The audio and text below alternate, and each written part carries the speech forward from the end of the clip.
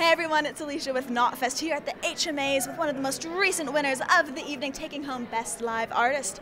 Enter Shikari. Hello. Hi. How are you both doing? How are you feeling? Pretty good. Pretty good. A little more drunk than we thought we would be, because we actually went down, we thought we got taken down to collect the award about an hour ago. And then we found out the timings were all wrong, so we got sent back up to our seats, put a load of more shots out front of us. And here we are. Well, hey, you're having fun. Having You a great got time. the award. Got an award. Really, really happy with it. Having a really good night. And were you Fantastic bands. Oh, absolutely. And were you taken aback by how heavy the actual heavy was? Yes. Yeah. Well, so we're lucky enough that this isn't our first heavy music award. Oh, don't we know? Trophy. But so Chris has got one at his house that we won back in 2017. Yeah, it's put a hole in my floor. Yeah. And he was saying it's really heavy. I was like, oh, I can take it. Whoa! Yeah, it's good. Well, seeing that you did take home the award for Best Live Artist, whenever anyone sees you live, I was kind of telling you before the camera started rolling, the shows are manic, so much energy. So what do you think it is about your shows where every single person in that room is just absolutely buzzing? Because not all bands can do that.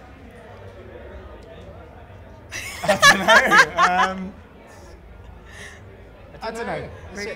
You know what, like, I don't know if it's the same with the audience, but for me, when we play a Shikari show, you can be backstage 10 minutes before the show, 10 minutes before we go on, and you could be feeling like absolute crap. You could be ill, you could be hungover, you could just be really tired from tour.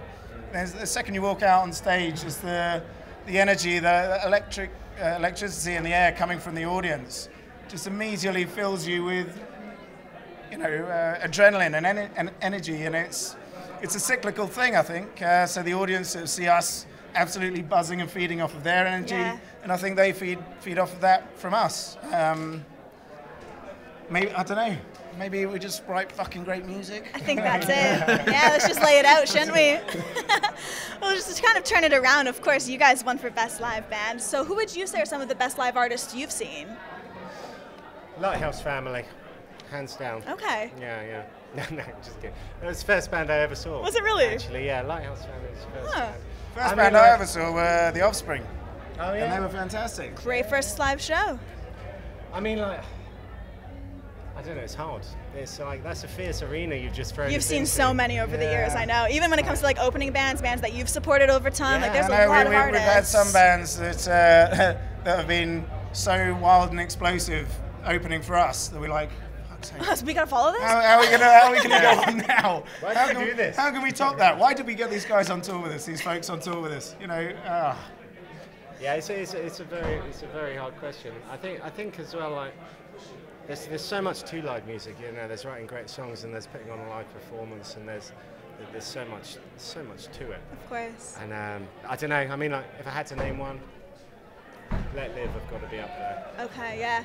Beartooth. I can see that. Hell Beartooth. yeah, I And get we to see get him to watch tonight them right this here at the evening. Heavy Awards. Well, the last thing I wanted to bring up, it's been so cool to see you guys from playing like smaller clubs to the massive ones around the globe. So for you, where would you say is the weirdest spot you've ever played a show? Weirdest?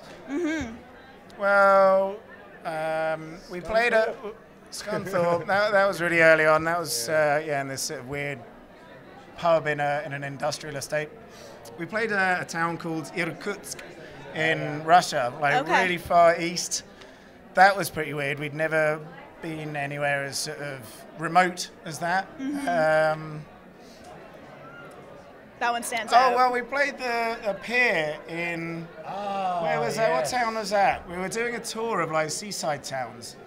And there was one where we played at the end of the pier, but it was like, they had all these funfair rides.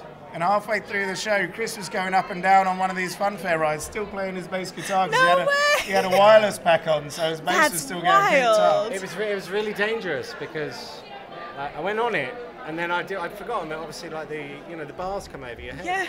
Down. So I'm strapped in like this. With your I'm bass like, guitar. hang on, where's my bass gonna go? So the bass is, I've swung it over my head, but I'm not hanging on to this.